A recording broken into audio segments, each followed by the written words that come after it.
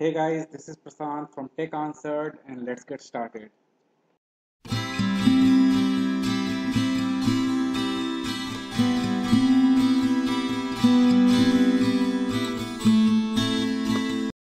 Hey guys, this tutorial will cover the theoretical as well as practical demonstration of for loop.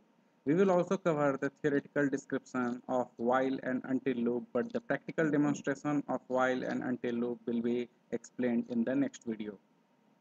In this tutorial, we are going to learn loops in Linux shell, for loop, while loop, until loop.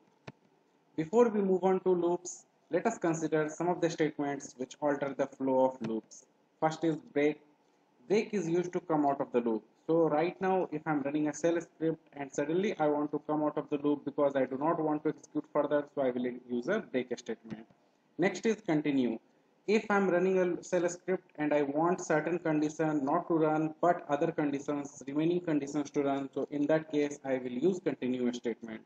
So we will see the uses of break and continue in our shell script. Next is for loop.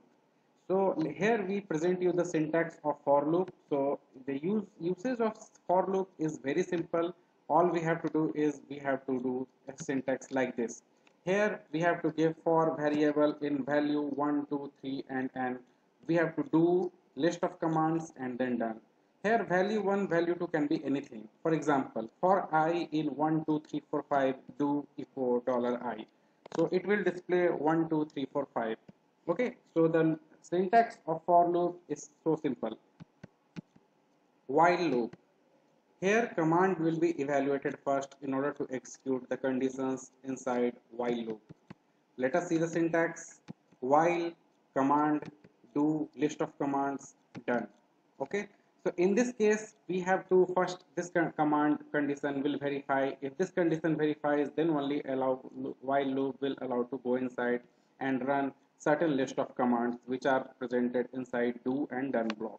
Okay, we can also use semicolon in place of this condition, but in that case while loop will always become true and we have to use the break and continue statements to break the loop. Next is until loop.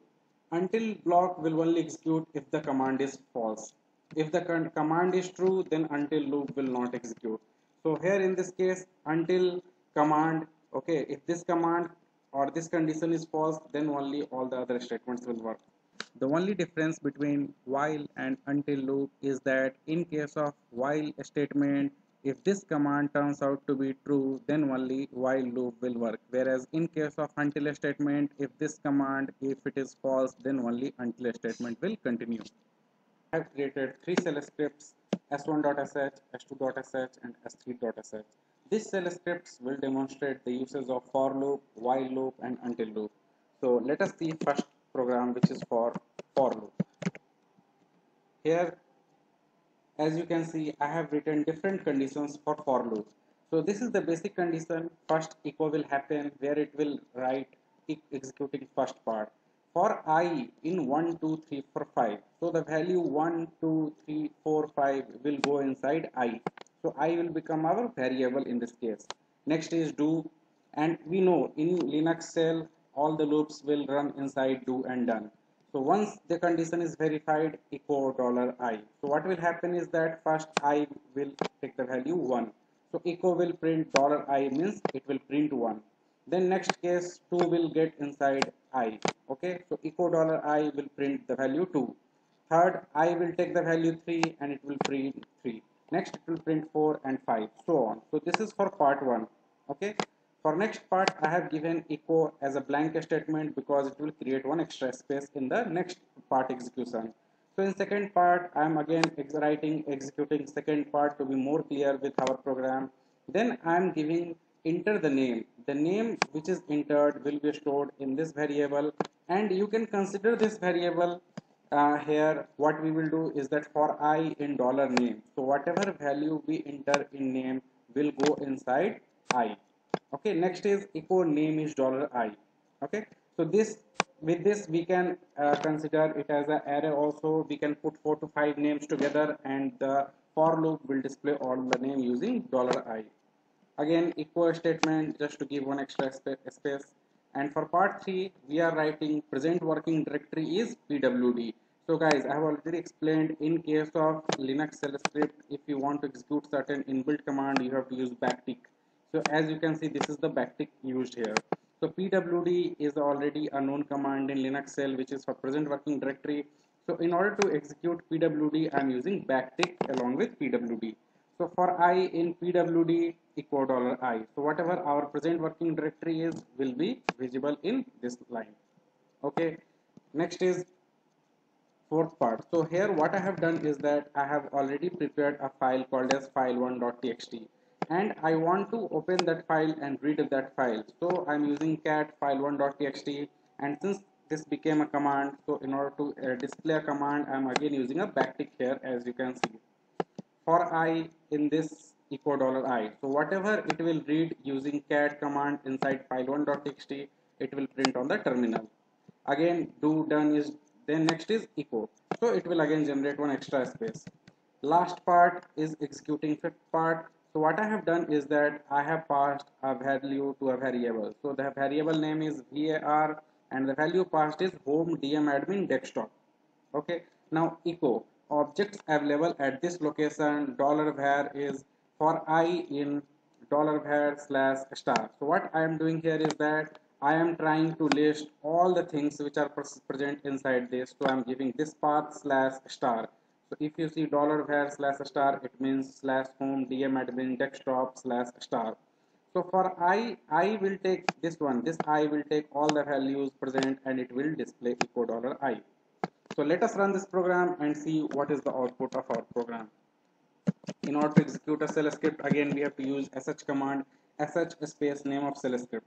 So here executing first part, and as I told, it is I is taking 1, 2, 3, 4, 5 one by one, it will print all the value. For the second part, it is asking me the name. So I'll give my name Prasant, then I will give Rahul name, then I will give Aman name, okay, and I can give as many name as I want, okay. So all these names what I enter will go in a variable, and the name of variable is name, okay. So as you can see here, this program executed, name is Prasant, name is Rahul, name is Aman, name is Akash. Now third part is getting executed. So it will display present working directory is home dm admin desktop loops, and it is echo $I will give you the value of I, which is nothing but this one. Okay. For the fourth part, I have already prepared a file. So I will also show you the content of file. The content of file is this one only. This is a sample file to demonstrate for loop.